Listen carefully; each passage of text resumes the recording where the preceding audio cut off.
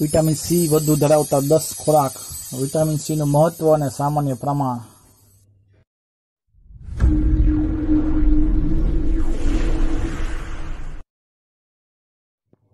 Vitamin સીનું નામ આવે એટલે ખાટા ફળો યાદ આવી જાય. વિટામિન સીનું વૈજ્ઞાનિક નામ એસ્કોર્બિક એસિડ છે. વિટામિન સી શરીરને જરૂરી એવા આવશ્યક વિટામિનોમાંથી એક છે. તે વિટામિન હોવા ઉપરાંત એન્ટીઓક્સિડન્ટ્સ પણ છે. મતલબ કે ફ્રી રેડિકલ્સ એટલે કે શરીરને નુકસાનકારક ઘટકો કોષોને શરીરમાંથી દૂર કરવાનું કાર્ય પણ કરે છે. સામાન્ય રીતે વિટામિન સી શરીરમાં બનતું ન હોવાથી તેને બહારના માધ્યમો જેમ કે ખોરાક કે દવા દ્વારા સતત આપવું પડે છે. સામાન્ય રીતે શાકાહારી માનવીઓમાં વિટામિન સી પૂરતું જ હોય છે, પરંતુ વિટામિન સીની ખામી ખાસ કરીને પશ્ચિમના અને નોનવેજ ખાતા માણસોમાં વધારે જોવા મળે છે. વિટામિન સીનું મહત્વ. વિટામિન સી એ કોલેજન પ્રોટીન બનાવવા માટે મદદરૂપ થાય છે.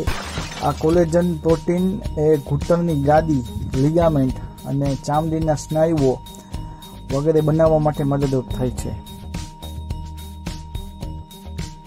વિટામિન સીની ઉણપથી સ્કર્વી નામનો રોગ થાય છે, જેના લક્ષણોમાં દાંત અને પેઢામાંથી લોહી નીકળવું, ચામડીમાં ચાઠા પડવા, સાંધામાં સોજો આવવો, એનેમિયા, પાંડુરોગ થવો વગેરે લક્ષણો જોવા મળે છે. એ સિવાય વિટામિન સી એ લોહ તત્વ એટલે કે આયરનનું શોષણ કરવામાં પણ મદદરૂપ થાય છે. વિટામિન સી ચયાપચયને પણ ઝડપી બનાવતું હોવાથી તે વધુ વજન પણ ઘટાડે છે. વજન ઘટાડવામાં ફાયદાકારક છે. આગળ જણાવ્યા પ્રમાણે તે એન્ટીઓક્સિડન્ટ્સ તરીકે પણ કામ આપતું હોવાથી શરીરના નુકસાનકારક કોષોને દૂર કરી ચામડીને કરચલી મુક્ત બનાવે છે. આમ તે એન્ટી એજિંગ ઇફેક્ટ આપે છે. આ ઉપરાંત તે શરીરના રક્ષક કોષો એટલે કે શ્વેતકણો મતલબ કે WBC ને બહારના ચેપ એટલે કે બેક્ટેરિયા કે વાયરસની સામે લડવામાં મદદ કરે છે. કેટલાક અભ્યાસ અનુસાર જો તાવ અને શરદી સાથે હોય તો વિટામિન સી ને અન્ય દવાઓ સાથે લેવામાં આવે તો તે શરદી અને તાવની તીવ્રતા ઘટાડે છે અને તેમાંથી સાજા થવાનો સમય ઘટાડે છે.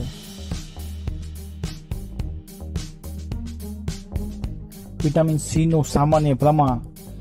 National institute of nutrition ICMR NINના જણાવ્યા મુજબ પુખ્ત વયના ભારતીય માણસોમાં રોજનું દૈનિક 40 થી 60 mg જેટલું જ વિટામિન સી જરૂરિયાત હોય છે.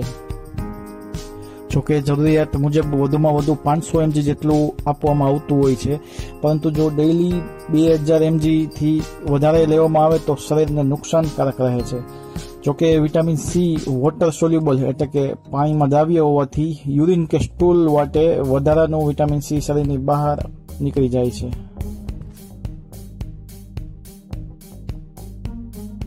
વિટામિન સી આમ તો ઘણા ફ્રૂટ્સમાં હોય જ છે, પરંતુ અહીં વધારે વિટામિન સી હોય એવા જ ફ્રૂટ્સ કે ખોરાક બતાવેલા છે.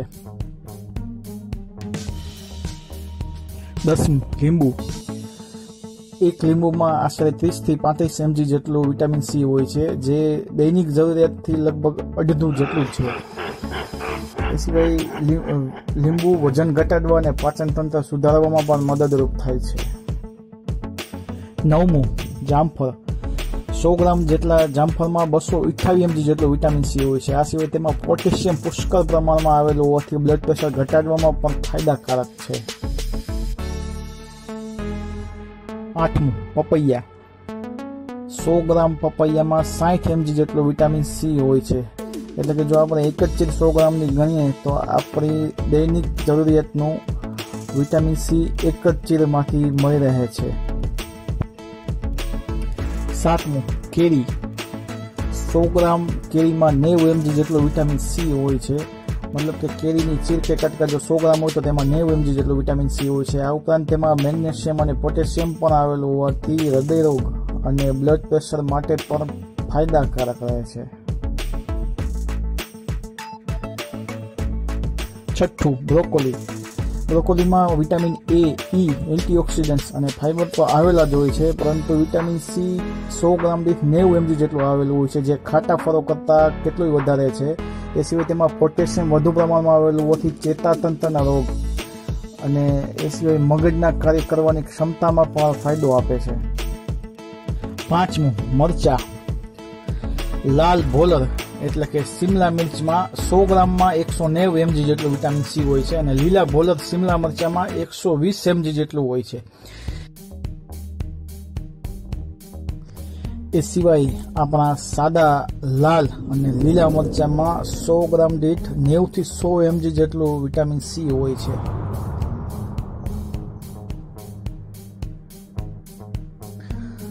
ખરેખર તો મરચામાં કેપ્સેસિન નામનું તત્વ આવેલું હોય છે, જે સાંધા અને સ્નાયુના દુખાવામાં ફાયદાકારક છે.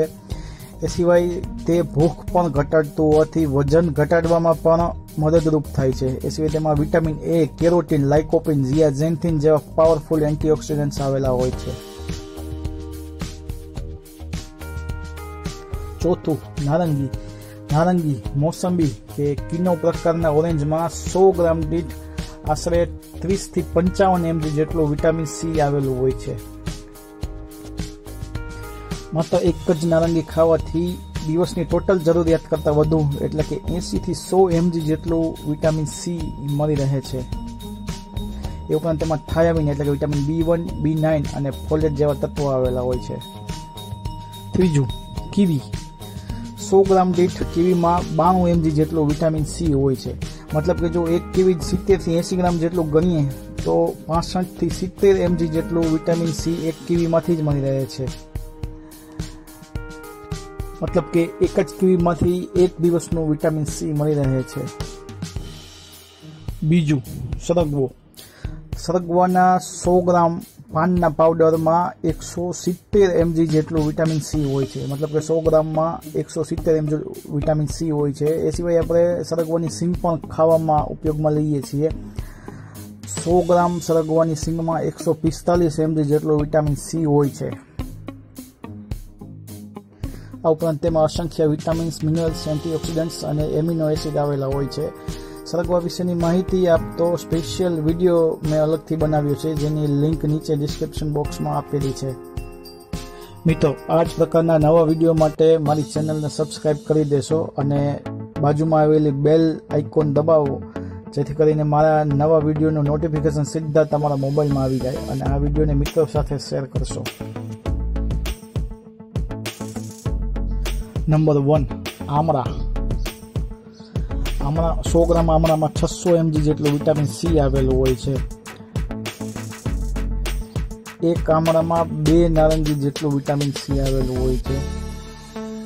એ સિવાય આમળામાં ઓમેગા 6 ફેટી એસિડ અને ફાઇબર આવેલા હોવાથી તે વજન ઘટાડવા માટે પણ ફાયદાકારક છે.